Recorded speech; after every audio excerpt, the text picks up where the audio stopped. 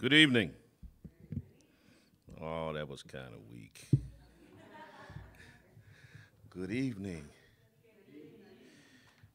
Welcome again to the Lift Every Voice lecture series. I'm Bishop Talbert Swan II, and I want to thank you all for being here on tonight in our 13th annual series, and it's really a miracle that we made it to 13 because I was going to stop after 10, somewhere around there. And with a little nudging and encouragement from Anna Marie, we kept going during the pandemic, and here we are on the other side of the pandemic. There are others that I'm sure will be here, and I noticed the audience. There's a such thing as CP time, and the audience definitely reflects that. But we start on time. My bishop used to say, start on time, end on time, and in between, have a good time. And so we're here tonight to have a good time. So I traditionally do this just to kind of break the ice and ask you to kind of get up and go shake hands, fist bump, high five, or speak to somebody you did not come here with or who you may not know, to introduce yourself, say hello, hi, give them some money, exchange phone numbers or whatever. Now, y'all should be up by now. Y'all should be up by now, moving about the crowd. You're free to move about the country. Yes, yes.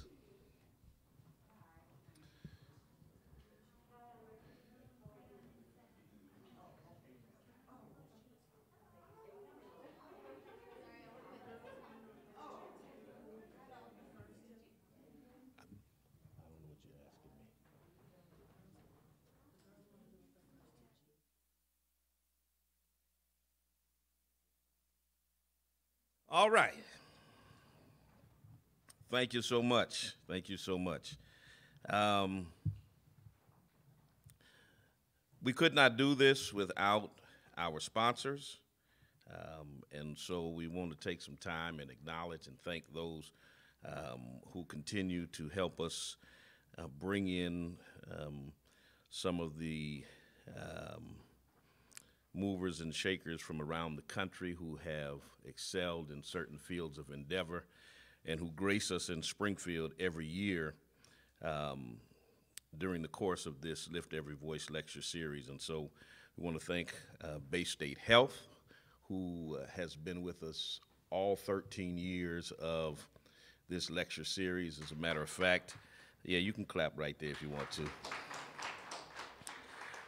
The first year I envisioned it, I called Steve Bradley, and he said, well, send me a budget. And I sent him the budget, and he said, okay, we'll pay the whole budget. And they've been on board ever since. And so one more time for Bay State Health. We want to acknowledge the Irene and George Davis Foundation, Health New England, who is here tonight as well, Mass Mutual, and MGM Springfield. Thankful for each and every one of our sponsors. And on that note, we want to give you a note from one of our sponsors. At Bay State Health, we are compelled to be a force for good. That compassionate, spirited, and steadfast drive has helped us be the difference for you and so many others within our diverse human family. Every day, in ways big and small, we are humbled and privileged that our impactful care helps you go on to make all the difference in your own world. Together, we have the capacity to transform lives. All right, one more time for our sponsors. Come on, come on. All right. Each year, we invite people to come in and host each night of the lecture series, those who are active in our community. Tonight, our host is no stranger. She is on our planning committee and has hosted many, many times throughout the years. Waleska Lugo de Jesus is the CEO of Inclusive Strategies, founding director of the Healing Racism Institute. And she's widely recognized for her advocacy for anti-racism work in identifying educational strategies to create equity. She has many years of experience working in the private, nonprofit sector, higher education, and within healthcare systems. Widely respected, she is a commissioner of the Massachusetts Art and Cultural Council, and she does so much throughout our community with many different organizations. She is my sister in the struggle for justice, and I'm glad that she is here on tonight to lead us further in tonight's program. And so would you receive tonight our host, Waleska Lugo de Jesus.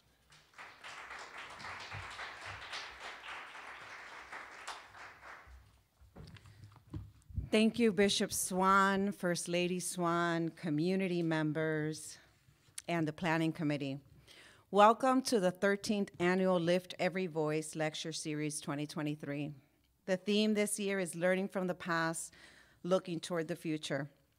As I hear Bishop Swan, I'm reflecting, I might have been part of this event for about 10 years, and it's one of my favorite in the community, because it does just that, lift us up. And we have the opportunity to not only hear from national speakers, but also celebrate community advocates and be in community with you. So thank you for making time and making space for joining us today. I want to invite you to sing with us the Black National Anthem, Lift Every Voice.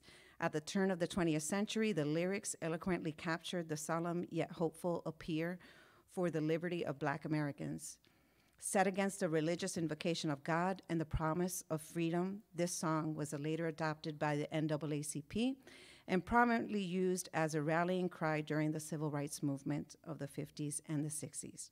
Please join us in song, Lift Every Voice.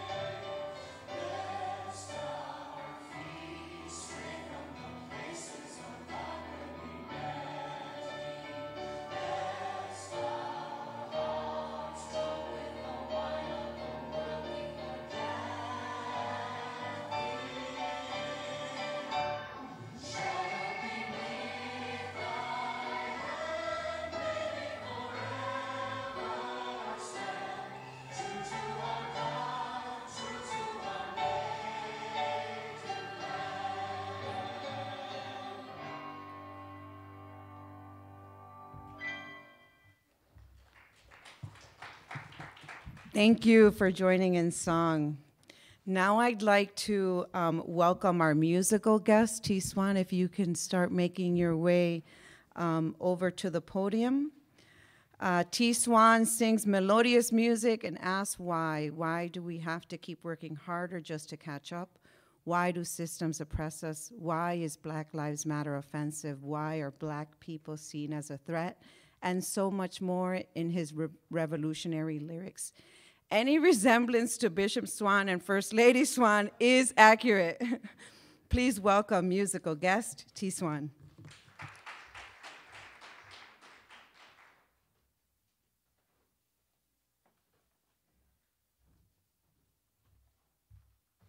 What's going on, guys?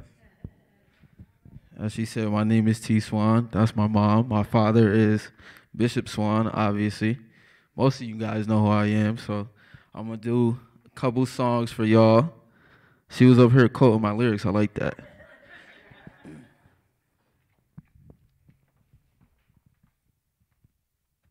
This song I'm about to do is called Respect. I ain't never been one for flexing. Gold ring, gold watch, gold necklace. If it came down to it, no question. I would rather be well respected. Clap. I would never been one for flexing. Gold ring, gold watch, gold necklace. If it came down to it, no question. I would rather be well respected. Voice for the young males, here's the message. But putting songs out since 2011. I know people who be lying on their records. I don't think that I can ever be that desperate. I still never owned an expensive necklace. But I know my whole mind is a gold mine. I still never got chef. But the voices in my head are telling me that it's showtime. Never got to have a chef in the crib, but everybody in my team brings something to the table. I may not have a band to spin, but musically, me and my dogs will kill it on stage, though. Hey, I ain't never been one for flexing. Gold ring, gold watch, gold necklace. If it came down to it, no question. I would rather be well respected. I ain't never been one for flexing. Gold ring, gold watch, gold necklace. If it came down to it, no question.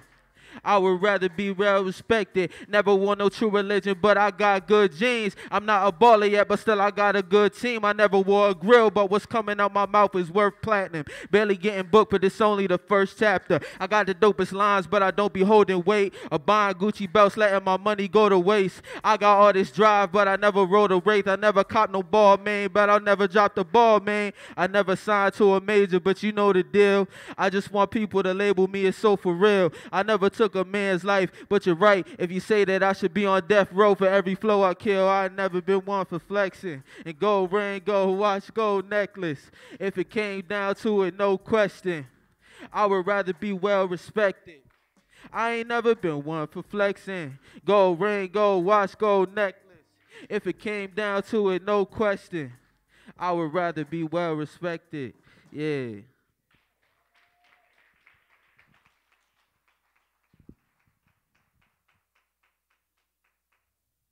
Thank you, T. Swan. I did steal his lyrics for the introduction because I remember in previous years hearing it and just wanting to bring forth some very important points in it. So thank you, T. Swan. Another round of applause for him, please. All right, so Spring of Hope Church is our place of worship, tells our stories, and helps our community. So please join Bishop Swan in this next section of Period of Sharing. Bishop? Y'all give me a hand.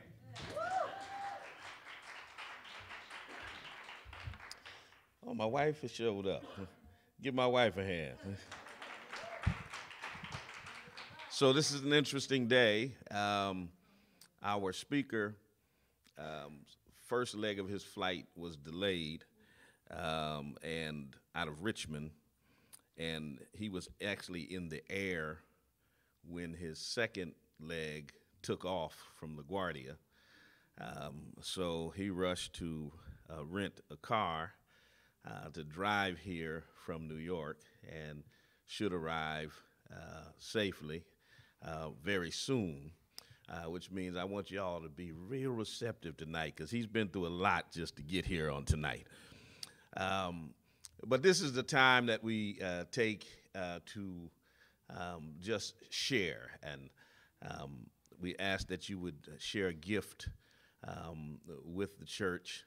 As a matter of fact, I just don't believe, I believe it's a sin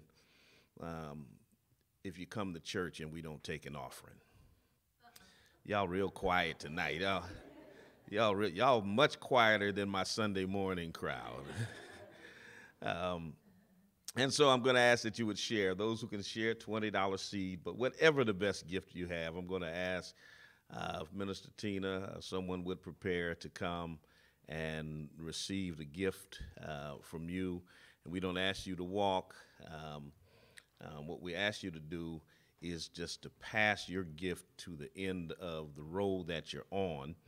And if you're on a row with multiple people, just watch your money until it makes its way into the pan. I'm not saying anybody's going to steal in church, but they just might forget to put it in the pan. And so we would ask that you would do that now, just to the end of the row, and she'll come right down the middle of the row, and she'll receive from each and every one of you. And while you're giving, it's been a while since we've been in person. And so I haven't got to tell my joke about the $20 bill and the $1 bill in several years. You can go ahead and start receiving, sis. Cash App, if you want to give by Cash App, the cash tag is $Spring of Hope, $Spring of Hope. So $1 bill ran into a $20 bill, and hadn't seen each other in a long time. And $1 bill said, $20 bill, you're looking good, looking fit and trim, and like you're happy. Where you been? He said, well, man, I've been everywhere. I've been to the casino. I've been out on vacation. I've been to the best clubs, to the plays, to the comedy clubs. Man, I've been just about everywhere you can think of. So you're not looking too bad yourself, $1 bill. Tell me what you've been up to these days. He said, oh, man, I've been at the same place, at church. Yeah, y'all didn't laugh. All right, y'all didn't catch it. Church folk would catch that immediately. But thank you so much for your time of giving and your time of sharing with us on tonight. It is much appreciated to help us to continue the ministry that we do here at Spring of Hope. Back in the hands of Waleska, since y'all don't want to laugh at my jokes. Huh? I'm getting instructed by my wife, and brothers know what that means. So again, if you want to give by Cash App, it's $Spring of Hope. You can give by Givelify, and by PayPal, you can go to our website, 413hope.org, and click the online giving link, and you can give through that method as well. Thank you, Bishop Swan. Sis, I have a donation here also because I don't want to get in trouble.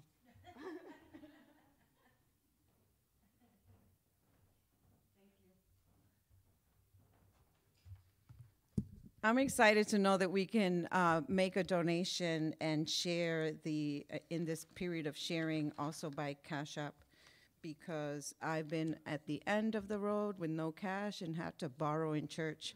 So amen to that. Now we'd like to invite our dance presentation to come forth, and please help us welcome. Her name is K.O., and the dance instructor is Genevia. I also want to introduce her. Youthful Expressions creates a positive, energetic, and structural environment for dancers of all ages and levels. They make all kids feel welcome and inspired. The instructors provide a solid foundational training to help students grow both mentally and physically.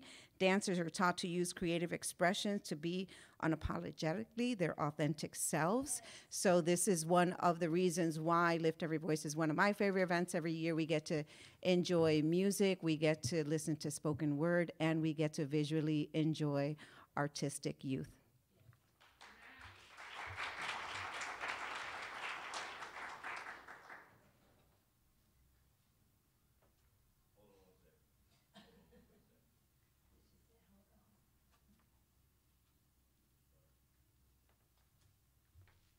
One more round of applause for Youthful Expressions.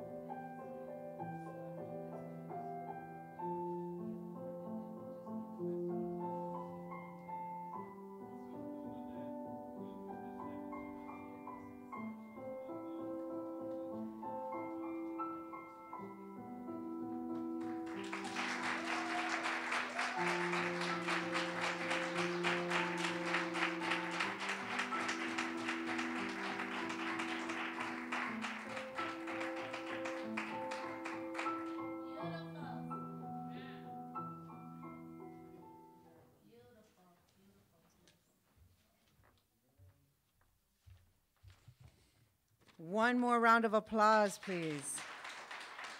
Youthful Expressions. All right, I heard our guest. There you are.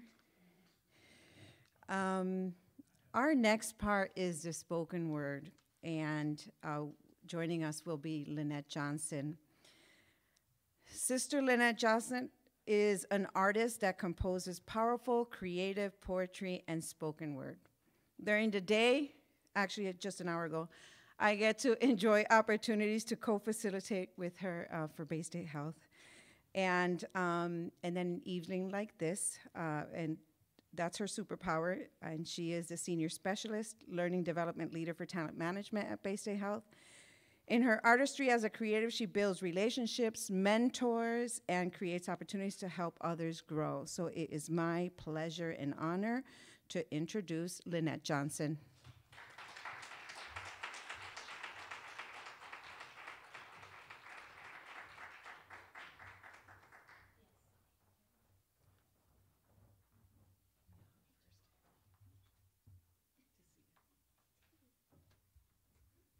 Good evening.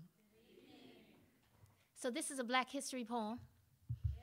I called it Black History. It's kind of obvious. That's what we did. I'm so grateful to be here. Black History Month is when we traditionally recite an exhaustive list of names of Black contributors, ancestral and present, known and forgotten, people who made the world better, easier, filled us with hope, scientists and shamans, farmers and inventors, politicians and artists, educators and mathematicians, martyrs and warriors who would never live long enough to revel in the spoils of their battle. Sometimes we will flash grainy black and white photos and film footage of civil rights activists, and we will all pretend that was a lifetime ago, that society has evolved significantly since all that ugly stuff. Then someone would provide a righteous quote that would make everyone feel they were seated on the right side of history they would be proud to acknowledge in the future.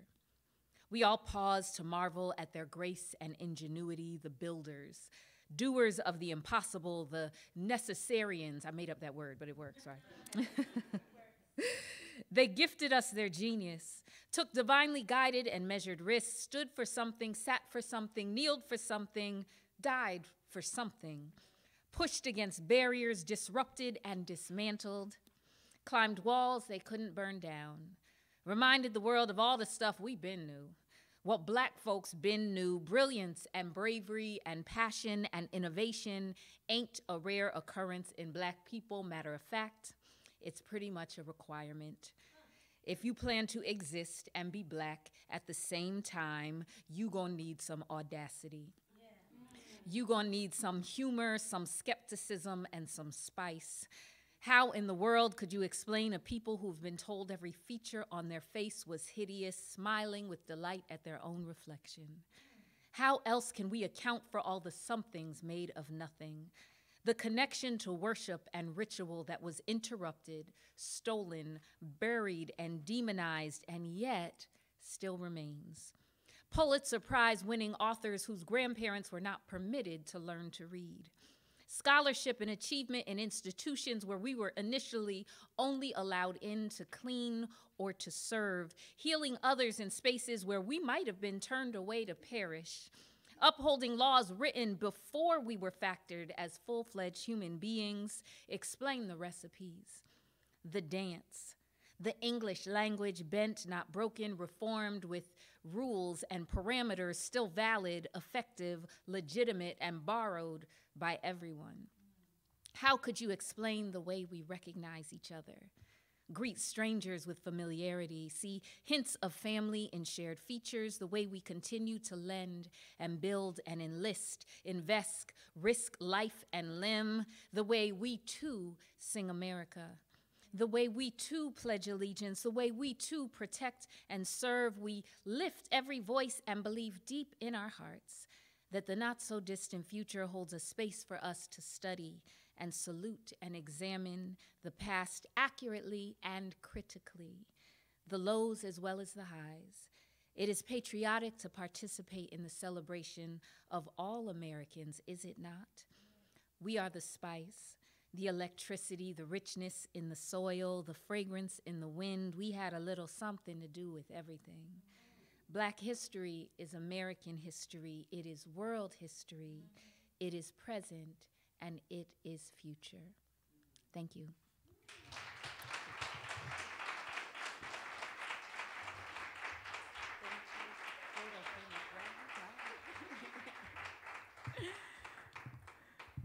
Thank you, Sister Lynnette Johnson. Beautiful words.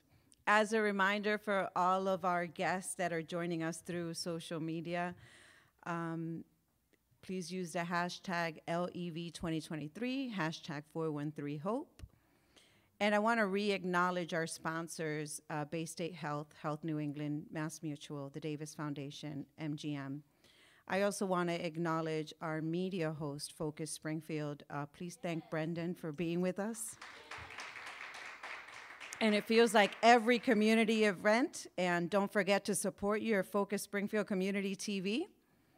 That's my announcement for today.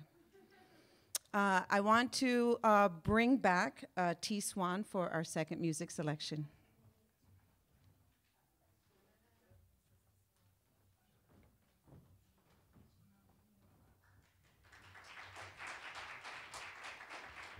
Oh, you guys clap for me. I like that. I like that.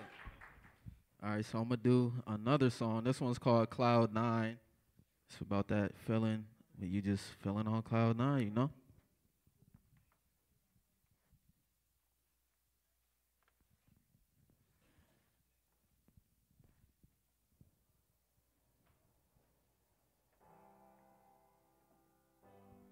That's not it.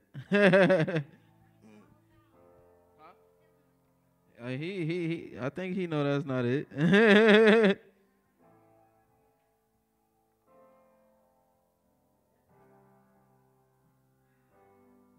there we go. Yeah, this is it.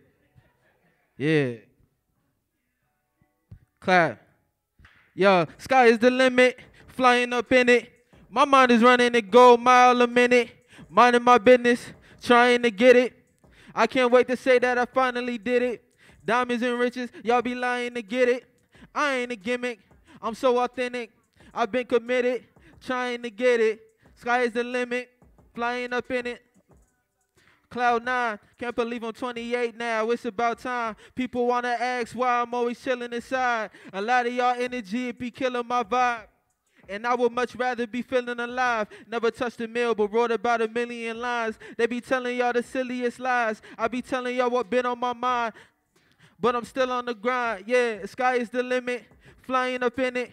My mind is running a gold mile a minute, minding my business, trying to get it. I can't wait to say that I finally did it. Diamonds and riches, y'all be lying to get it. I ain't a gimmick, I'm so authentic.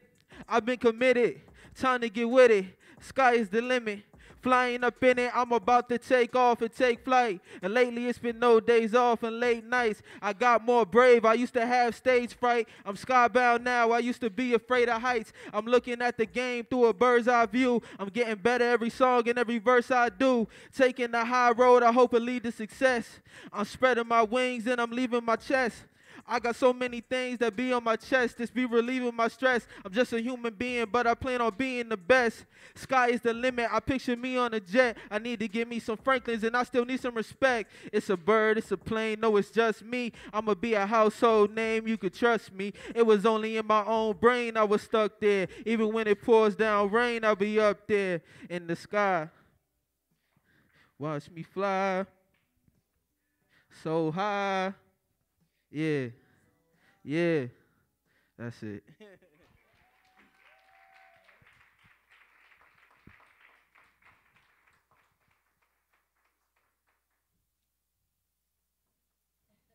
Thank you again, T. Swan.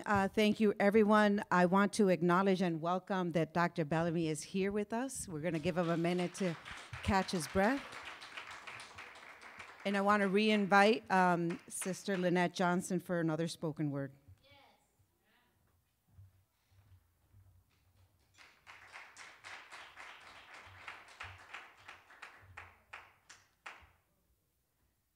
All right.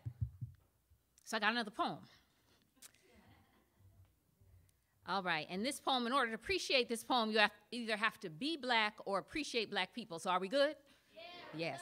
All right, wonderful. Hey, Sarah. So we were recently serving as a host family for some extra, it's a true story. It's not really true. Anyway, I'll do it. So we're recently serving as a host family for some extraterrestrials vacationing from a far-off galaxy. They told me the atmosphere in the Milky Way really messes with their vision, so they're unable to make the distinction, the various shades of human skin. So basically, these are some legit colorblind aliens. They had such a good time, they wanted to be sure the next time they came back, they found them some more. People like me, without being able to see, they need to know how to recognize a Negro for show. First of all, we may be older than we look. Literature and language and music on lock, we are simultaneously hated and emulated. We will flip a venomous slur into a term of endearment. Now everybody wants to be able to use the N-word, that's crazy. We make prison and poverty look a little bit sexy. Some folks turn lemons into lemonade. Child's play, please. We take junk like pig entrails and transform them into culinary delicacies. Chitlins. We don't waste nothing except money occasionally. We are legendary, Maya Angelou, Amiri Baraka, Nelson Mandela. We rest in peace and power and poetry, but while we living, we amazing, we loud, and we bad. By the way, where's our reparations and their repercussions? We don't wait until the movie is over to begin our discussions. We will warn the protagonists of impending doom. Wrong girl, get out the room. We are chicken wings and malt liquor, brothers and sisters in cotillion and Creole, tent revival and step show. We mourn heavy, fall out on caskets heavy. Why, Lord, take me? We are quotable. Who gonna check me, boo? We got Tuskegee and Morgan and Asada and Sojourner and Pac. We got sweet potato pie and thank you, Jesus. We work hard. We invented innovation, pyramids, cornrows, cotton gins, and double dutch. We have right jabs and jump shots. We have left hooks and deferred dreams, and we'll cuss you out and pray for you. That is black. We nappy, we happy, we ashy, we greasy, we got heart disease and diabetes and big behinds naturally, freedom fighters, running backs, presidents, welterweight champs. Half the people we call auntie ain't even related, but they family that's black. We beat our kids. We will beat your kids. We got style, fibroids, sickle cell, Heineken, Newports, that's ours. Afros, Crown Royal bags, jumping brooms, electric slide, that's ours. Twerk stars, poverty, hip hop, Barack, Michael Jackson, Prince, and LeBron. We got Rick James. You know what? We got Tina Marie too. I don't care. She was light skinned. We got Assalamu Alaikum and old time religion. We got double meaning for the word kitchen. We need to know who made the potato salad. Seriously, we need to know who made the potato salad. It's a thing. I'm sorry. We know one good church service got more healing than a year therapy. We know if someone says, I love Harpo, God knows I do, and somebody will say it before the year is through, we know what line comes next. We've read the autobiography of Malcolm X a minimum of 3 times. Some of our brothers deserve gold medals and pickup lines, and we have an understanding. We are fluent in nonverbal communication. We wish somebody would without saying a single word. We got good skin, roots in both hemispheres. Good skin, flesh like bronze and steel. Sometimes we be so black and so slick, they mistake our skin for emotional Teflon, like pain ain't gonna stick. We are generations of oppression, tangled in a netting of we shall overcome someday. We, carriers of the survivor gene, royalty and warriors make up the knotty mahogany branches of our family tree. You'll know you come up on a member of my team by our greeting, a head nod, a warm hug, the secret handshake, or a raised fist, or the faintest scent of incense, Murray's hair grease, or honey buttered biscuits. But you could close all your eyes and see all this, because being black ain't really a color as much as it is an experience. Thank you.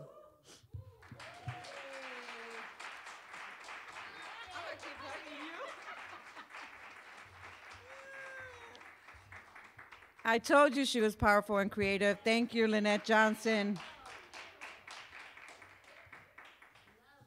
All right, we have come to this important part of the program where Bishop Swan is making his way to the stage to formally introduce Dr. Wes Bellamy.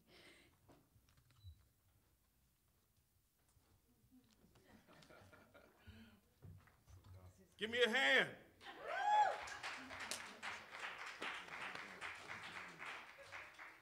All right.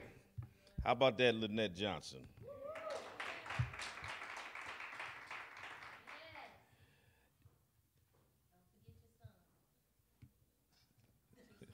How about that, T. Swan and his mama?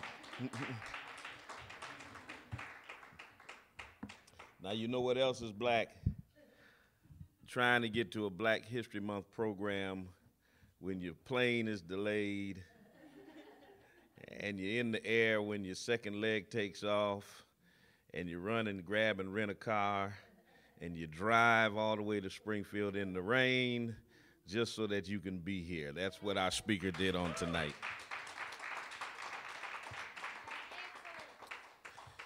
Dr. Bellamy is the former vice mayor of Charlottesville, Virginia. He is the youngest individual ever elected to the post. He came to the national spotlight after he led the effort to remove the statues of Robert E. Lee and Stonewall Jackson from city parks. What amazes me is those who don't want you to teach about what Confederate soldiers stood for in schools, but they want to keep Confederate statues up to preserve our history. Dr. Bellamy's primary focus is on improving the lives of those who lack resources and positive role models in their lives. He is the nonprofit founder, executive local activist, organizer, and civic leader. He received his doctoral degree at Virginia State University. He sat on the city council. He is an author of a best-selling book.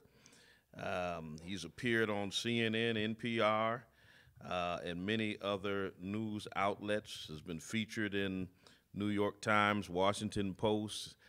Other than that, he's an anointed and gifted, empowering and inspiring young man. I didn't know he was as young as he is, but young man who is doing great things, both there educating our youth in Virginia and across this nation. It was my pleasure to invite him to be with us. I wish the place was full on tonight, especially when you bring this kind of talent to Springfield. But you all that are here are in for a treat on tonight when you hear this gifted young man. Would you stand to your feet and put your hands together for everything he did to get here on the night? I want you to give a big round of applause for Dr. Wes Bellamy.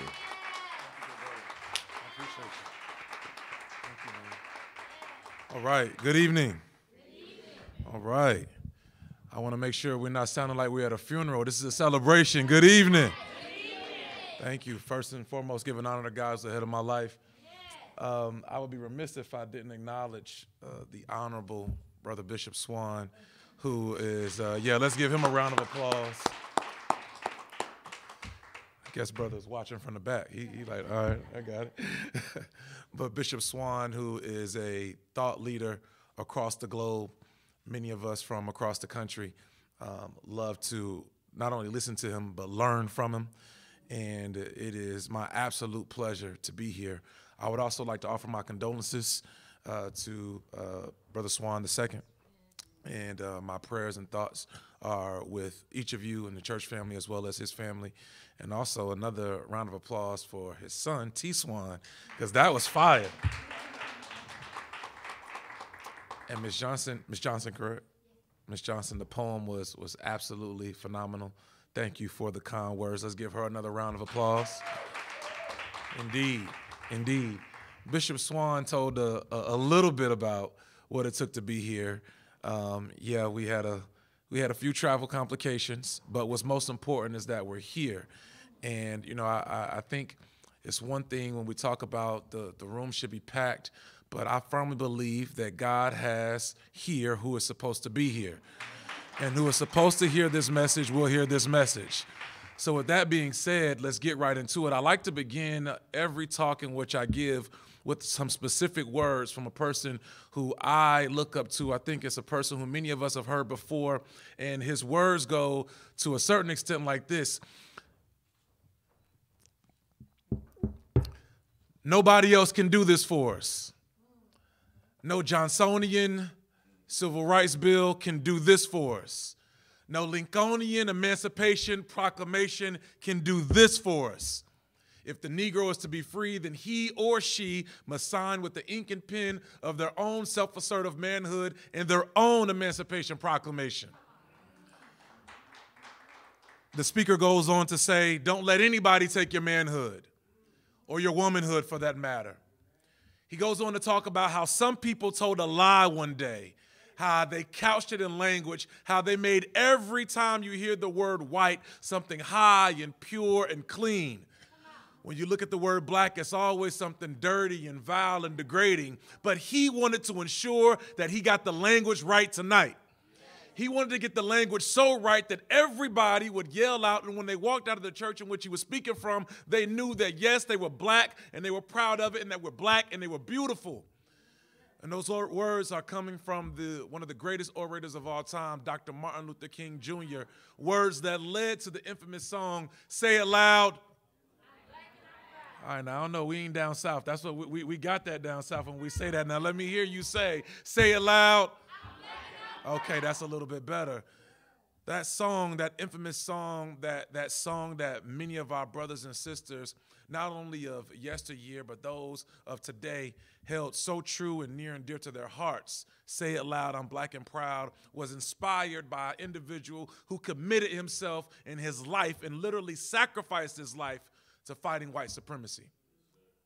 So I wanted to take a little bit of time since I drove from LaGuardia to here in the snow. I haven't seen snow in some time. It's 80 degrees back down south where I left. I told my friends I left 80-degree weather this morning to go to 30, but it's well worth it because that's part of the sacrifice.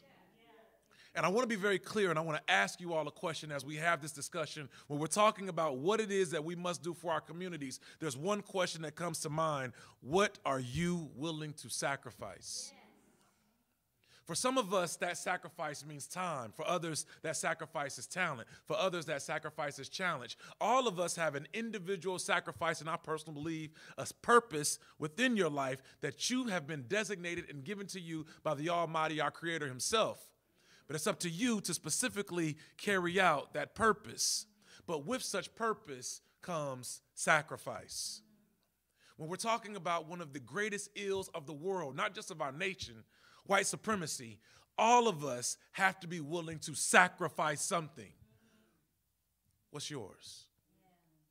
You see, for me, that sacrifice was of all of the above. It was time, talent, it was treasure, it was sacrificing time with my family, it was sacrificing a job or two, it was people going to say negative things about me and my family, it was death threats, it was some other things that come along with it. It was people telling me that, Wes, you're really trying to take down a statue of the greatest person to ever walk this earth outside of the one who could walk on water. That's how they revered Robert E. Lee in the Commonwealth of Virginia. So you can imagine what comes along with an individual saying, no. Those statues have to be removed. Those statues have to be gone. And I even did not fully understand the sacrifice that it would take. The sacrifice of people who you look up to, the sacrifice of people who you adore, the sacrifice of people who you love, the sacrifice of people who mentor you, telling you that you've lost your mind. The sacrifice of people crushing your spirit in some regards, of telling you, or by telling you rather, you should probably leave alone. You should probably go on and do something else. You know, Wes, you've been working really well with those kids and those young people. Why don't you just keep doing that? Don't stir up any trouble. The sacrifice of your emotions, the sacrifice of feeling comfort, the sacrifice of security. While subsequently, when we were going through this battle to remove these statues, individuals literally came after my livelihood. And I was a high school teacher, and at the time, my high school superintendent said, you know, Wes, it's probably best if you just take some time away, because these people have said that they're going to rally outside of our school every day in which you're here. So we got to figure something else. But God is faithful. It's faithful beyond measure. There were some things that were going on along this fight of fighting white supremacy, specifically in Charlottesville, Virginia, in which a place where many subscribe as the birthplace to a certain extent of this nation. One of the first colonies, Jamestown, Virginia, the place in which in 1619 it's been written, although I don't believe it true, that the first group of 20-some-odd Negroes came on the boat from what were stolen from Jamaica or even bought from Angola. Some of them dropped off in Jamaica, the boat being stolen on the Atlantic Ocean, and then those Dutch pirates taking it to Virginia because they believed that they could trade those 20-some-odd Negroes for some supplies for them to get back to England. And these group of 20 Africans in this new land who were subsequently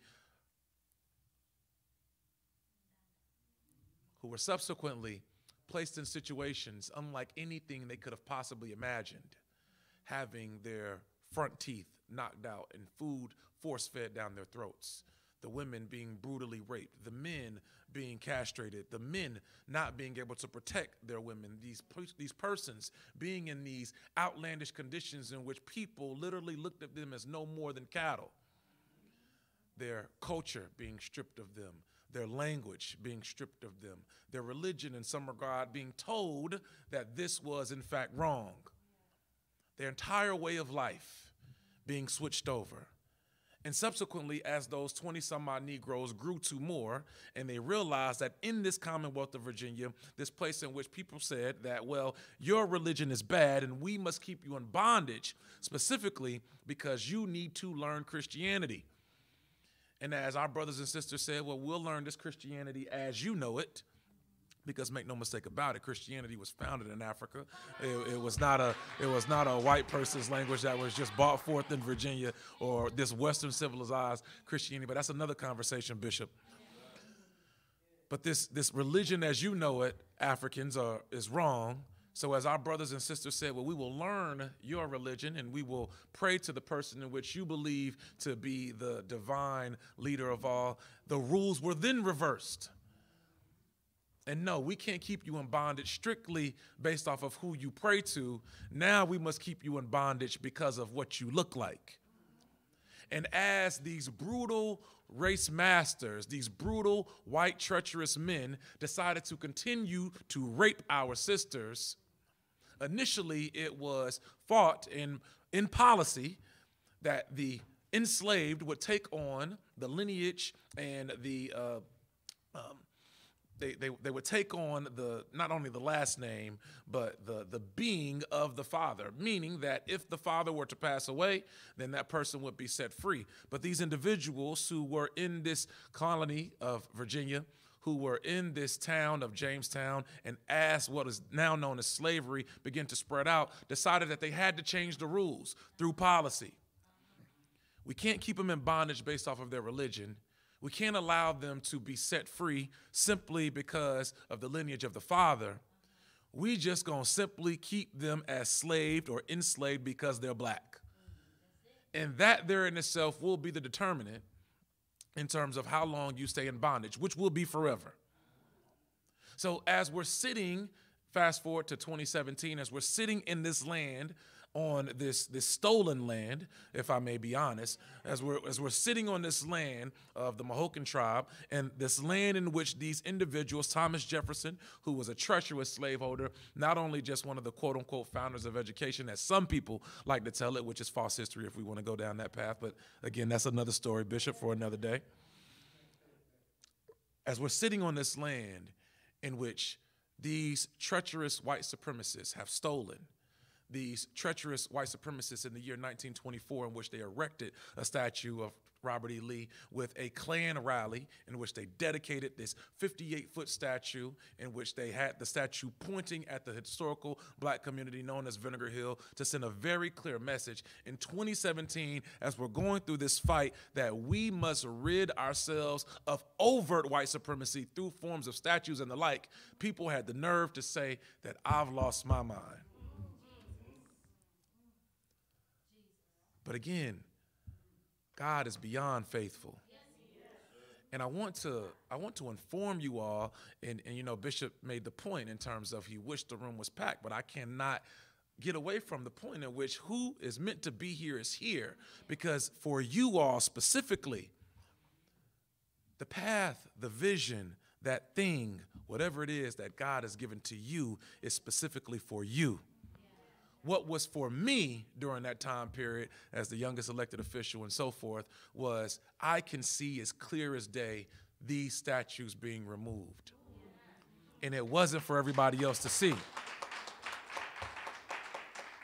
So while persons were, again, telling me that this is not the right way to go about it, this is not the right thing to do, let's just recontextualize these parks. Let's just think about a more easy and delicate way to address these issues. Let's figure out some of these other things that can distract us from addressing this issue or pretending as if we can't walk and chew gum simultaneously, i.e. we can't fight for affordable housing, fight for public education reform, fight for criminal justice reform, and remove statues simultaneously.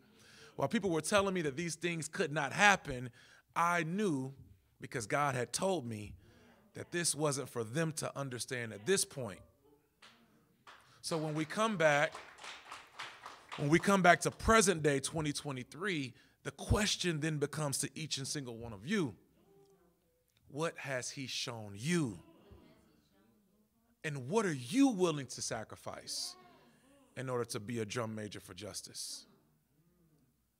You see, when we talk about these terms, i.e. white supremacy, they can be seen as very blanket. We know the ills of overt white supremacy in which persons will call you the N-word, or times in which we see an administration spend billions of dollars to send to people who look nothing like us, who don't even like those persons who are in this country. But yet still we can't figure out ways to feed the poor. We can't figure out ways to make college education free. We can't figure out ways to address some of the ills of our current society, but we can send money out. While some persons will say, well, that's blatant white supremacy. I won't disagree.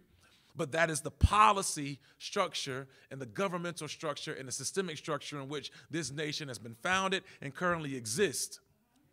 There are ways for us to be able to speak up and speak out about those atrocities, but there are also local atrocities right here in Springfield, Massachusetts that we can address. So then the question becomes again, what are you willing to sacrifice? Dr. King was very clear when he stated, nobody else can do this for us. Nobody, no Johnsonian Civil Rights Bill of 1964 and so forth can do this for us. No Lincolnian Emancipation Proclamation can do this for us, because in fact, it's very well documented that Lincoln didn't even like black folk. In fact, prior to the quote-unquote enslaved being free, Lincoln had a very small meeting of 5 brothers to come into his office with this newly founded chairman or cabinet leader of immigration with an E, not with an I, immigration meaning that these persons, these American citizens, would be sent out. And Lincoln very clearly said to those 5 black men, what is it that you want? Because I see it very clearly, our 2 races cannot coexist in this nation. Lincoln went on to say that he had secured funding from Congress and so forth to send our brothers and sisters away. And those brothers and sisters came back and they were very clear that we built this nation. We built this nation, so we aren't going anywhere.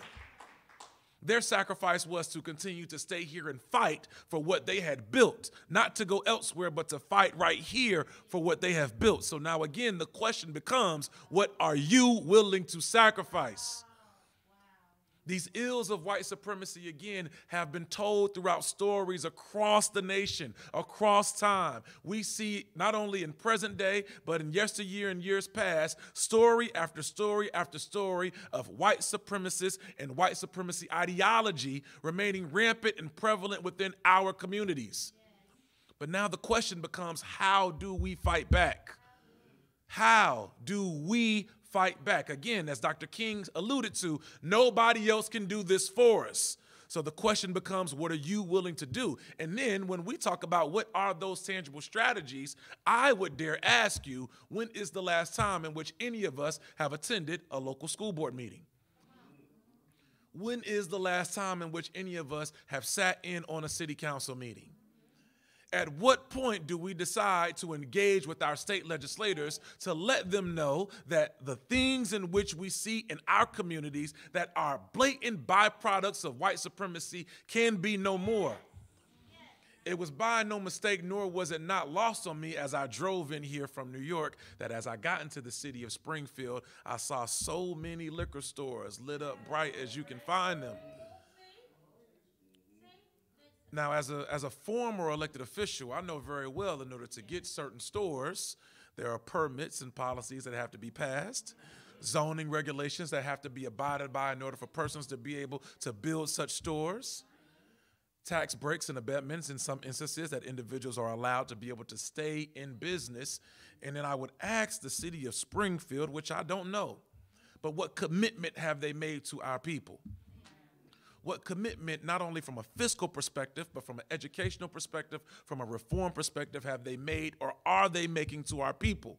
And if we, in this room specifically, are willing and daring, dare I say, to go and fight white supremacy, then we have to take the fight to the battlefield. And that battlefield is, in fact, in those local city council and school board offices. That is where the fight begins. Now, some of you may say, you know, I've done my fighting and I fought for 30 years. That was a fight for someone else now. I've done my part, but I would dare challenge you to say, when is this fight ever finished?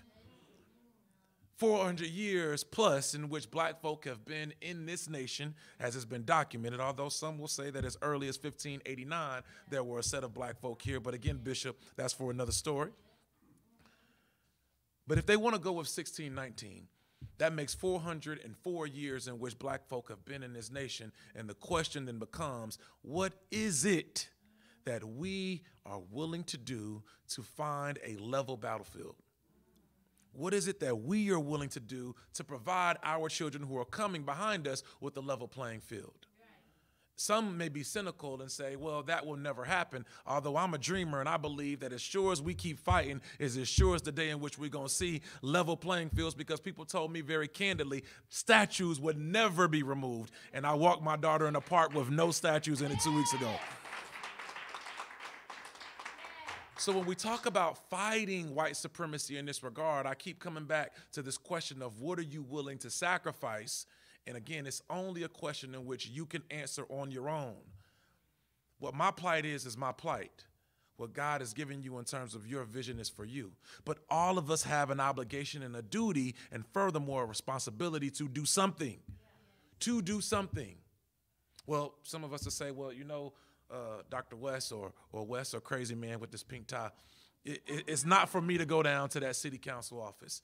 It's not for me to go down to that local school board. And I'll say, okay. But how are you engaging with that young lady who may have a different color hairstyle and thinks every season is a hot girl summer, who may have 3-4 children at the age of 21 and may need a little bit of assistance? Are you willing to engage with her? Are you willing to engage with that young man who may wear his pants a little lower than for your liking, who may use choice words every now and again, who may need a little bit more guidance? Are you willing to engage with him?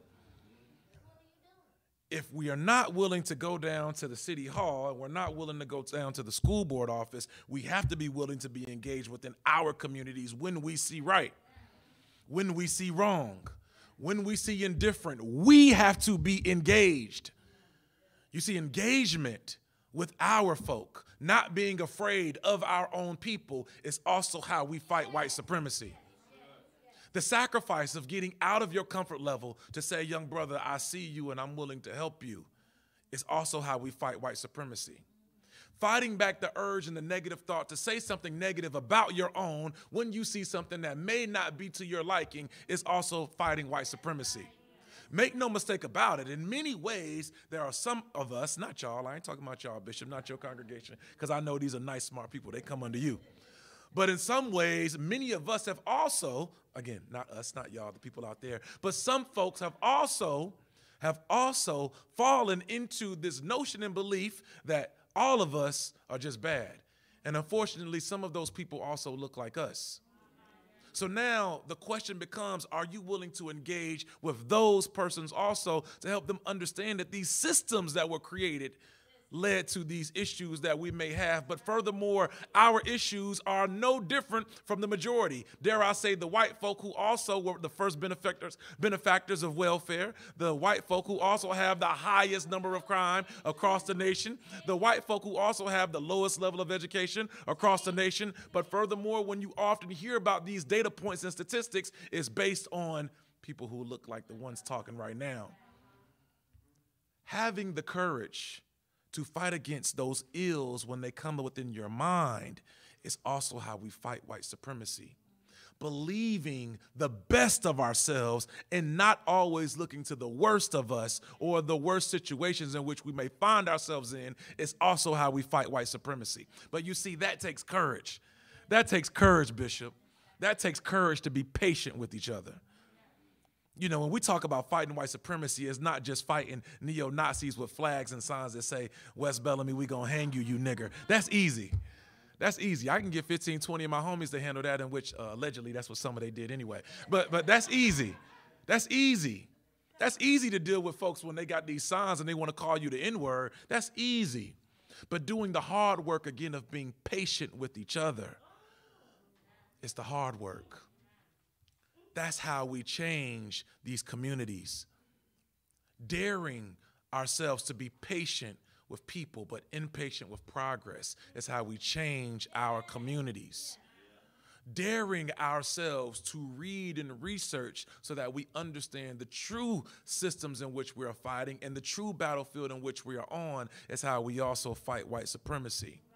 Being willing and daring, and when I say having the courage to lift your brother or your sister up as you go is how we fight white supremacy. You see, my brothers and sisters, it's really easy for us to point out the negative. It's easy for us to notate the things that we see going wrong. Just as easy as it is for us to go and fight back in the comment section of Bishop Swan's IG page when these folks got something crazy to say about this mighty man of God. That's the easy part. There's no one saying that we shouldn't do both. I'm just daring you to do something. There's no one saying that we can't fight on social media as well as in the streets in our community, but I'm just daring you to do something. If Dr. King challenged us to say that nobody else can do this for us, then what are you willing to do? And as I take my seat, I hope you all will join us in this fight.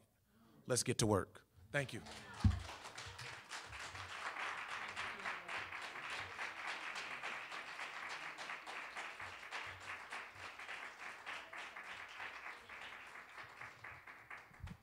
I don't know about you, but I took note. Thank you, Dr. Wes Bellamy. Another round of applause, please. Dr. Bellamy said we have to be engaged. He asked, what are you willing to sacrifice? And I'm a lifelong student, right, and learner, so even within my work, I'm learning every day, and so I'm recommitting to 5 things after listening. And I thank you. My first is to continue to fight systemic racism. Yes. My second is to move in discomfort. Yes. My third is to deal and see my past trauma and use it as lived experience to help heal. My fourth is to meet with legislators. And my fifth is to, I can't read my own writing here, dare to interrupt unequal environments. Yeah. Thank you, Dr. West, for Bellamy, for inspiring that movement. Yeah. All right, so we want to move on to our next section. If we can, just for we can. Moment, the program's always subject to change. That's why I'm looking at you. I knew it was happening. Suggestion was made if we can engage just for a few moments in some Q&A if some folks have Oh, that would be wonderful. Dr. Bellamy. Let's do it. If we can do that. All right. Let's do it. Okay.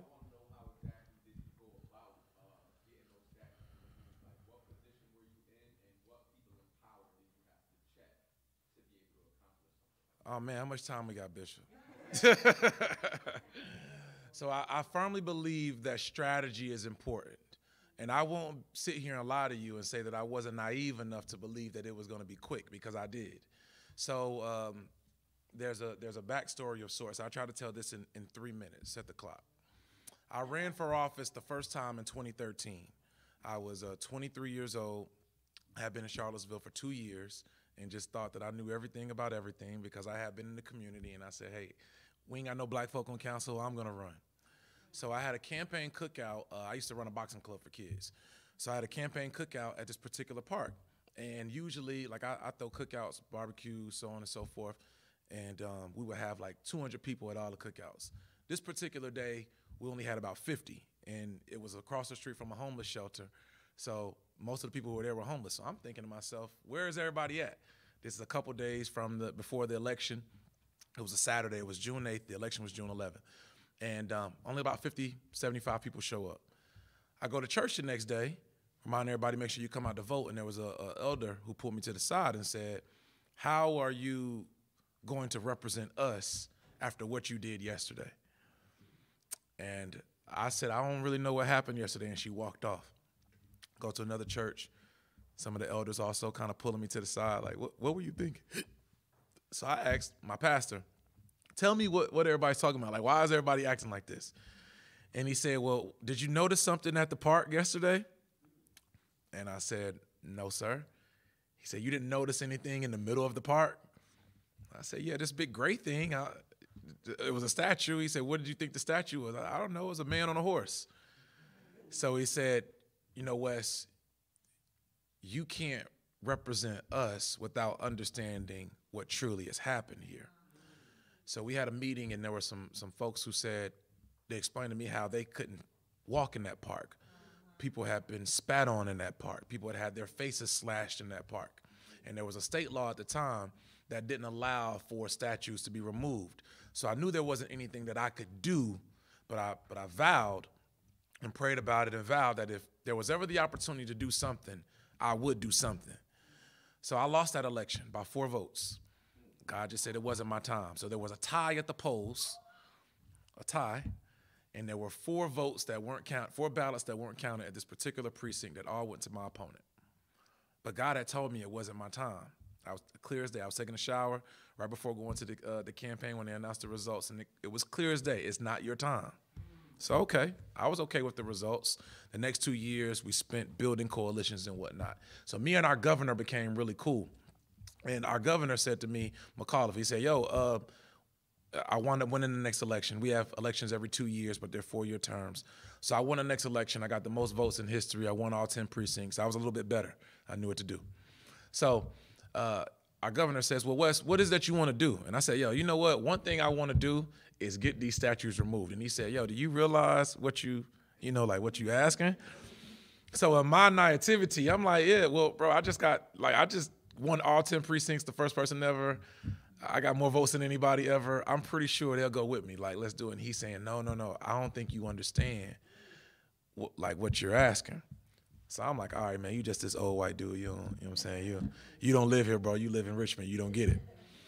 So he calls me in March, and he says, that was in January. He calls me in March, and he says, hey, you said you want to move those statues, right? And I was like, yeah, yes, sir. He said, all right, make sure you watch the news tomorrow. I got something for you. So I say, okay, I ain't think nothing of it. This young lady named Zayana Bryant calls me the next day, and she says, hey, Wes, did you see the news? Now, Zayana and I had been talking about this for some time. She was 14, a 9th grader at the time, and she wrote a petition at her school to have, one thing that she really wanted in the community was these Confederate statues gone. So she said, Wes, did you see the news? So I'm thinking, nah, not yet, and it ain't ringing to me. I said, all right, I'm going to call you back. And I look, and Governor McAuliffe had vetoed a state bill that essentially said that if you want to be able to move statues, it's up to localities. So I'm like, all right, that's what he's talking about. So, yeah, so he calls me that night, and he said, yo, did you see the news? So I said, yes, sir. He said, all right, here you go. This is your time, but I want you to be sure. This is what you want to do. You're sure. So I'm like, yeah. He's like, do you understand, what's going to happen? And I said to him, I'm 6 foot, I'm 220, I'm in great shape. I'm not worried about nobody. I'm not worried about nobody doing, I'm fine. I promise I'm fine. I live in a neighborhood where I'm fine. But I wasn't understanding the totality of what all came with it.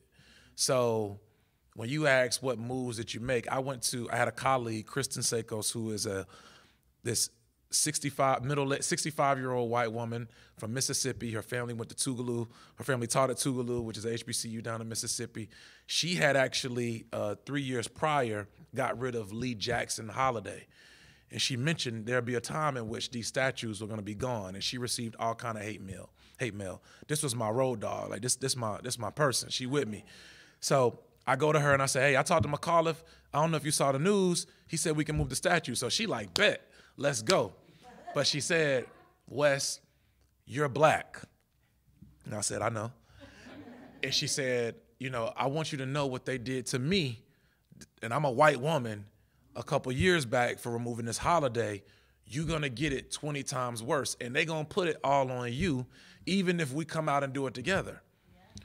So I said, she's like, you can handle that. I'm like, yeah, it's fine. We'll be good. And she's like, I just want you to understand because I love you. You got little kids.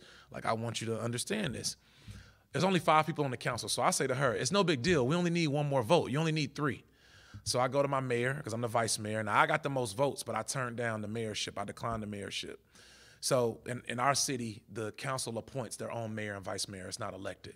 So I turned down the mayorship because I was finishing up my PhD. So I said to him, he's proclaimed to be this very progressive guy, so on and so forth. Yo, bro, here we go. I know you with it. Let's get these statues out the way. Me and Kristen with it. You be the 3rd vote. And surprisingly, he was like, I don't know about that. Like, I don't know. And I'm like, yo, I don't get this, man. What you talking about? You don't know. Bro, you be always saying you with us. Black Lives Matter. You with LGBTQ. What you mean?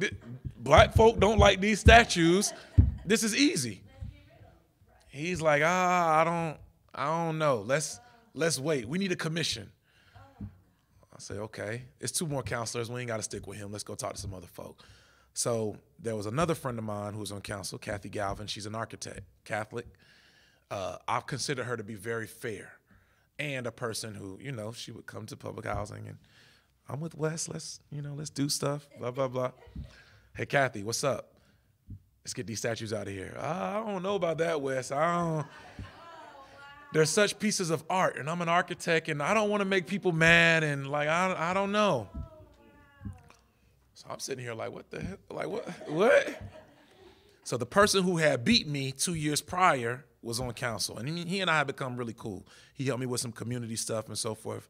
He was much older than me. He was like 70 years old at the time. I was like 28, but we were really cool. So I go to him, and I say, hey, Bob Finley, hey, man, what's up? We gotta get these statues out. He said, well, Wes, I'm a military veteran, and Robert E. Lee was one of the finest generals in history. I mean, when I was in the Army, we learned about his strategy. I don't know about taking his statue down. So I go from all this enthusiasm, because I know we got the votes, to now being stuck with, man, we only got 2. So I said, okay, we're going to go to the churches. I'm going to the pastors. I'm going to everybody. Yo, what's up? We got to get these statues going. And some of them was like, I don't know, Wes. Like they'll kill you about this stuff. I was talking about this a little bit in the message, but I was walking to this church, and there was a mentor of mine who I love. I absolutely adored this man. And I'm walking up the steps just like y'all. And he said, hey, Wes, what you doing over here? Is something special going on? Because I went to the church across the street. But I would go to like all the churches. He said, something special going on? I said, nah, I'm talking to y'all because we're going to have a press conference on Tuesday about moving the statues. And he was like, what? I was like, why would you do that? He was like, don't do that. Like, all these people love you. You've been doing good work. Leave them statues alone, man. I've been here my whole life. They never gonna move. And I wanted to cry. Like, when he said that to me, I had to pretend. I laughed it off like, all right, man, what we gonna see? But I wanted to cry when I went inside because I couldn't believe he said that to me. But what I later came to realize and understand was that there were a lot of folk within our community who were just afraid.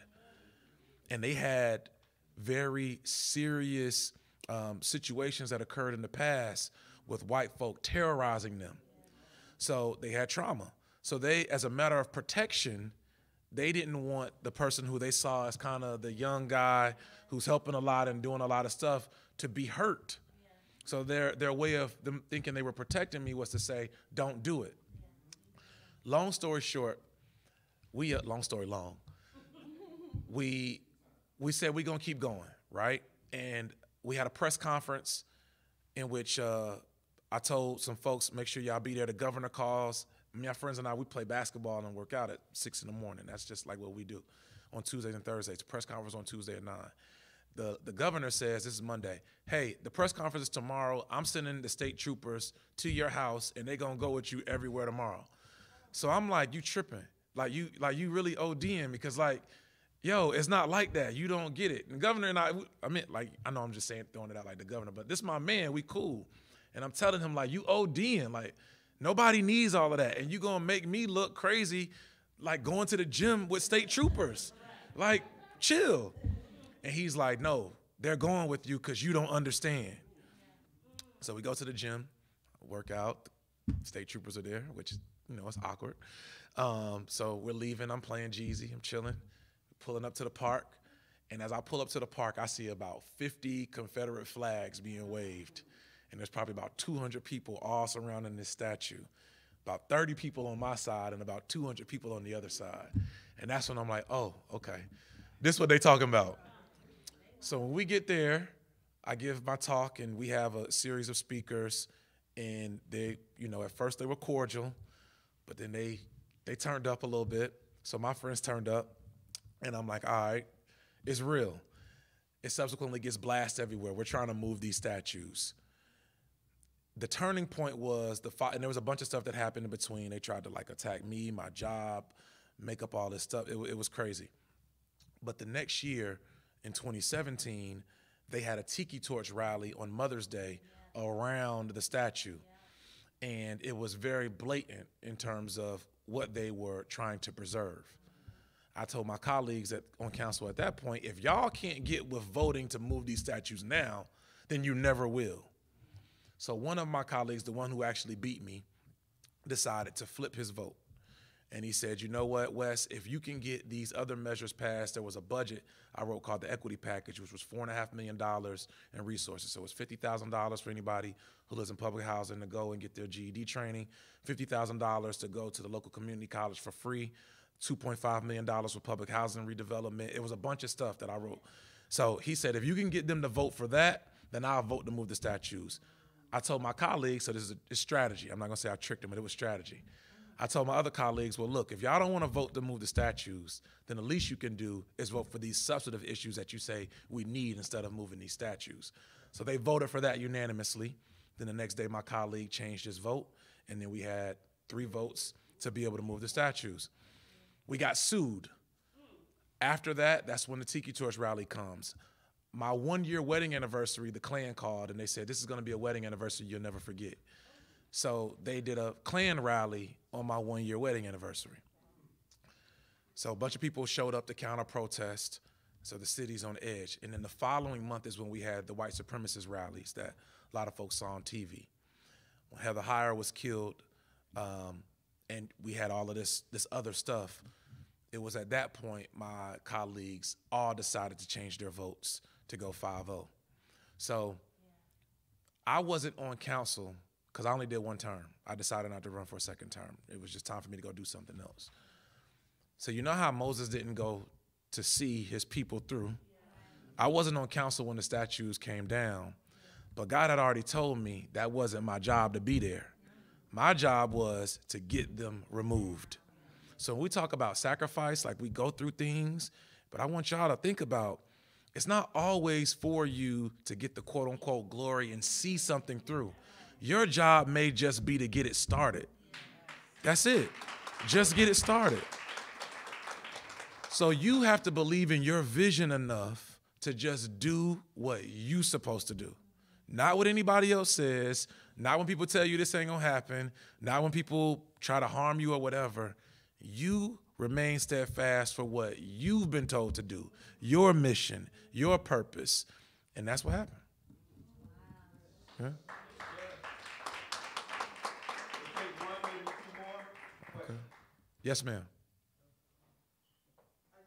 You remind me of a message, something that was in our message last Sunday. Mm-hmm. When you're chosen, it doesn't mean that the battle's going to be easy. Yes, ma'am. In fact, you're going to have a lot of adversaries. Yes, ma'am. I was speaking in a meeting last night, Mm-hmm. and one of the young ladies said something you reminded me of when you spoke.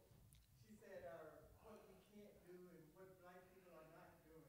Mm-hmm. And in my mind, we've been conditioned and indoctrinated to say what we can't do. Right. And what we ain't doing. Right. So we do have to change the narrative and say what we are doing and what we can do. Yes, ma'am. I thank you for that info. No problem. I challenge my my students and persons who we meet when we have these kind of discussions to never speak in generalizations, because you can't speak for every black person. You can't speak for what we aren't doing and what's not going on, because you don't know every single one of us to understand what it is we may be doing behind the scenes, or even in your congregation like this one, or out in the community and the things in which people don't see or talk about. So that negative language of what we can't do or what we ain't doing or what isn't happening is a byproduct of white supremacy. But that's why we have to be bold and courageous enough to challenge when those notions come about to say, in fact, we are doing A, B, and C. Now, the other part of that is just trauma. Those are trauma responses. When you don't see the progression in the way in which you believe it should be, it's very easy to believe that these things aren't happening. But we have to have the endurance to continue to fight. We have to have the endurance to continue to show up, and the endurance plus the research to speak on what is happening. That's why engagement is so important, because when you're engaged, then you can talk about some of the victories. Doesn't mean that everything is solved, doesn't mean that all things will be easy, but we can talk about the progression in which we made in some regard, but we also can tout why it's so important for us to continue to fight. Okay? I think we got time for one more, Bishop said, or he gonna kick us out? One more quick. Okay. May come as a surprise. I'm white dude. Really? Okay. I'm lucky. I'm a white guy, but I'm part of this community. Yeah. I grew up in Springfield. I live here. Yeah. And I so many people in this room I count as my friends, my family.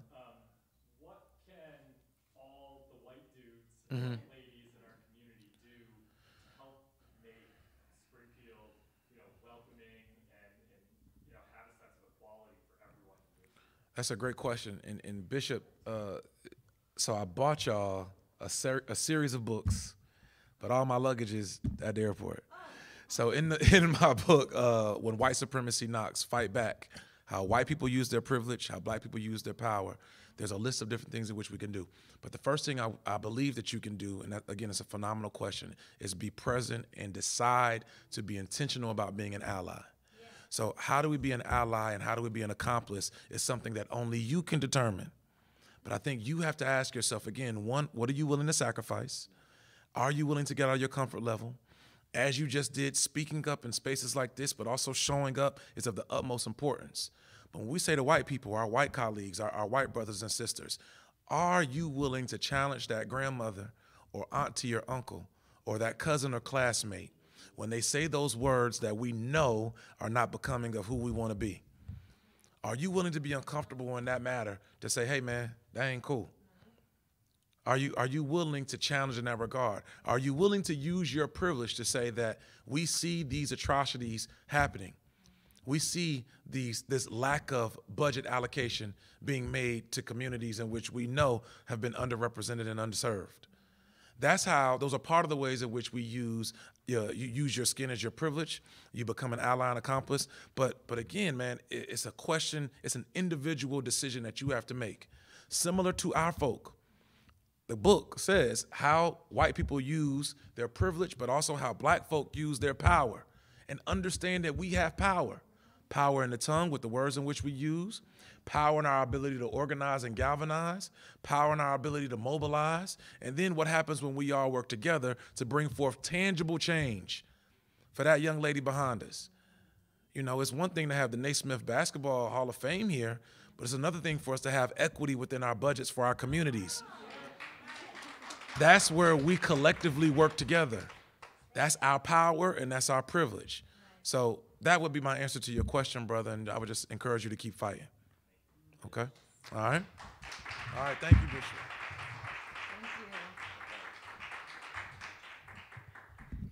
I did something wrong. I didn't bring a notebook, and these are all the notes I'm taking. I should have known you're an educator. All right. Dr. West Bellamy said that he learned the significance of the statue and that he did not leave alone. I'm quoting you to yourself, right? Which reminds me that our history, our culture, and our identity is extremely important when we think about dismantling. And I know that I've had many conversations with First Lady Swan, and we've talked about anti-Blackness, right, and how important that is, and how things are different for me as a brown sister, Puerto Rican brown sister that also identifies as an Afro-Puerto Riqueña. So thank you for reminding us the importance of getting to work and moving into action when you realize that something is new to you. Now we go to the next part of the program? Yes? All right. I'm asking for permission. I introduce? Yeah, go ahead. Thank you. All right. So Lift Every Voice, this year's theme, very much aligned with everything that our keynote has said, learning from the past and looking toward the future. And every year, in addition to enjoying the performances, the music, the spoken word, and our keynote speaker, we get to honor a community member with the Community Award for Lift Every Voice. I will read a little bit of the bio, then pass it over to Bishop Swan. And you can make your way to the stage, Sister Vanessa Ford. You can give a round of applause for that.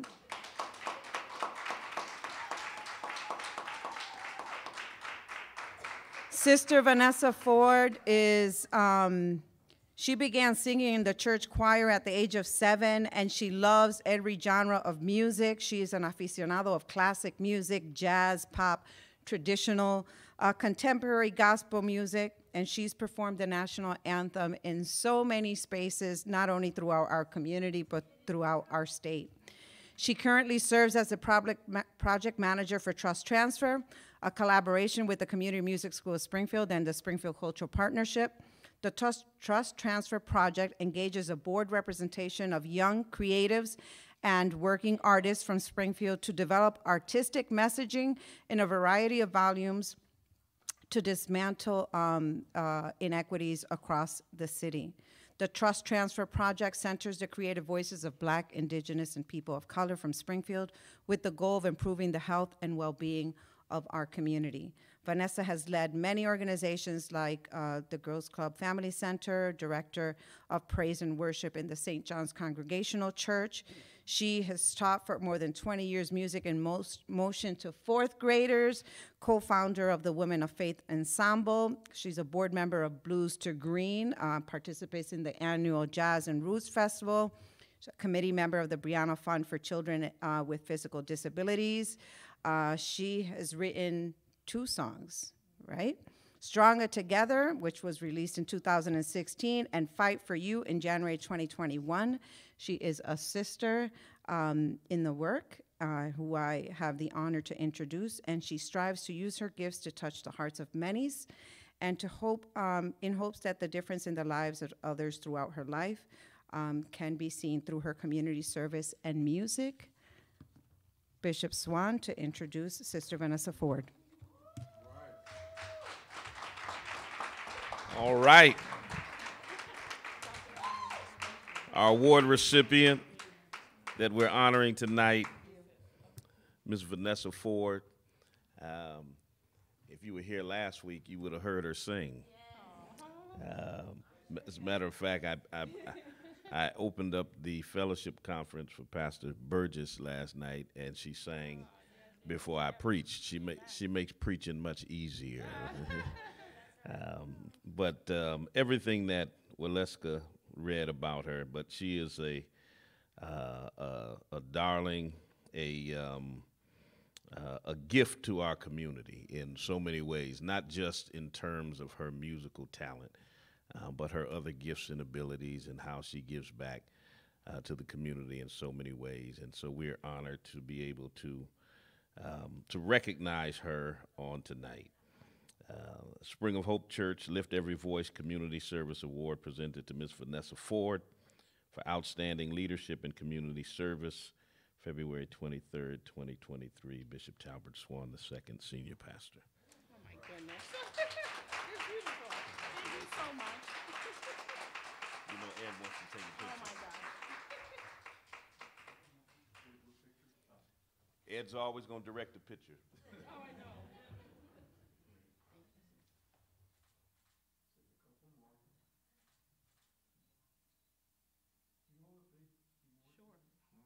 I'm short, you know, Ed. Thank you. Thank you so much. Oh my gosh. Hallelujah. God is worthy to be praised. I'm thankful to be here this evening to just give glory and honor to God, who is the head of my life and the guider of my heart and my strength and my redeemer. I am so happy to be in the house one more time. Thank you to Bishop Swan. Thank you so much. To my sister, First Lady Cynthia, you know I love you. To my sister also, Aleska, God bless you. To Dr. Bellamy, you gave a mighty word. Thank you so much. To everybody who's here and everybody watching, I just want to encourage you to continue to find your purpose, to find your gift. This award reminds me of, gosh, probably when I was 12, 13 years old. I really wasn't sure what my calling was. But my father was very clear when he told me that my gift and my anointing was going to bless others. I didn't know that it would manifest in my voice or if it would manifest in work, community service, and service to others in general who were in need. In my voice, I pray to God every day that he allows me the opportunity to use my voice to help the vulnerable and to find ways to bring light into dark places. It's not always easy. I find life puts us in particular situations and challenges that we might be able to use the power that God has given us to rise above the challenge and to also bring others with us. So this is not just for me, but it's for you. And I find it hard to receive outstanding leadership because I'm always looking for others, especially young people, to lead me into places where I need to be the most.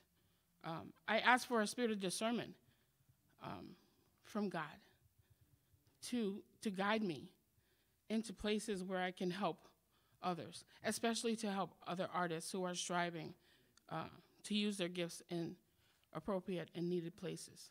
I find it amazing that God has put me in this work since the pandemic to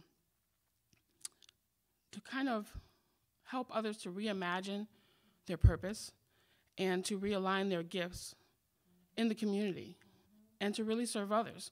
Because when we're in the midst of our challenges, we can use our gifts and our talents and our anointing to help lift us up together and bring us out of our challenges. And so the work that I'm doing now in bridging the gap between public health and the arts and culture organizations, we're proving that artists have a place in society and that we don't have to be ashamed of asking for compensation. We don't have to be ashamed of our gift and that our gifts have power to change and transform lives.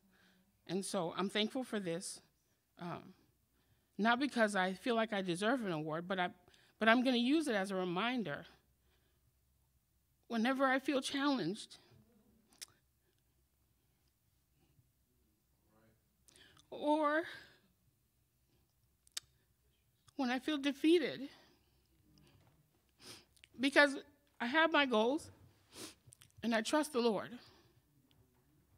And anytime my expectations don't work out, thank you, sis, exactly the way I planned, I always know that God has the final say. And he is the author and finisher of my faith. And I know that I stand here in this season after so many years of believing in my future. I now stand here to believe in yours. So whatever your purpose is, whatever you've always dreamed you wanted to be, it's never too late. I don't care how young you are. You're sitting in the back, I see you. I see you. No matter how old you are, if you have a dream, it's not too late. As long as God gives us breath in our body, our purpose is to help each other, to serve each other, to raise each other up, to lift each other up, and to never give up. So I lift my voice for me. I lift my voice for my ancestors. I lift my voice for my parents, for my daughter, for my 2 grandsons who are 8 and 10, who are striving to be young kings every day in the midst of all their challenges. So I'm encouraged by the young people when I see them, and I'm encouraged by my elders equally. I'm thankful for our spiritual leadership and people like Talbert, Bishop Talbert Swan. Continue to have courage because we're with you, we're watching you, we're supporting you, praying for you and your family. And I know that God is able to do exceedingly, abundantly, above all we ask or think. God bless you. Amen.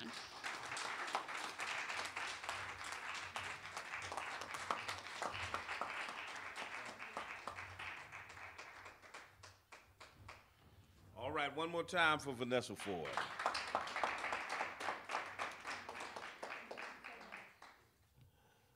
One more time for Dr. Bellamy. You know, God has a special anointing in people who are named Wesley. In case y'all didn't know, my name is Talbert Wesley Swan. My son is Talbert Wesley III. So there's a special anointing in Wesley. You know, the Protestant church kicked off because of a fella named Wesley. But we're not going to get into all that. Listen, March 9th, let's see, who do we have? We have the Reverend J.P. Morgan Jr., who will be singing for us. Thank you. We have Diane McCauley, who will be dancing for us. We have Brother Aaron St. Louis, who will be giving us the spoken word. And we have Teslin Figaro, who will be speaking to us on March 9th. So let's get ready. Let's get ready. Matter of fact, Doc, she asked me to make sure the organist is here because she said she wants the first time she preached, she want to be here, and she wants the chords to come behind her.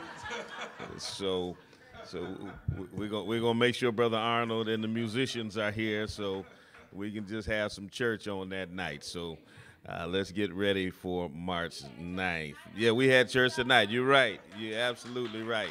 You're absolutely right. All right, we ready to go? All right, let's stand. Thank you, Lynnette. Thank you, Youthful Expressions. Thank you, T. Swan. Thank you. How about a round of applause for Waleska Lugo de Jesus? And thank you, Dr. Bellamy. Now, Lord, as we leave this place, dismiss us not from thine presence, but go with us to our several homes, destinations, places of rest. Suffer no hurt, harm, or danger to come upon us, no evil to befall us, and bring us back at the time you've appointed. Now unto the King eternal, the only wise God, be glory, majesty, dominion, and power, both now and forever. And the people of the Lord said, amen. God bless you.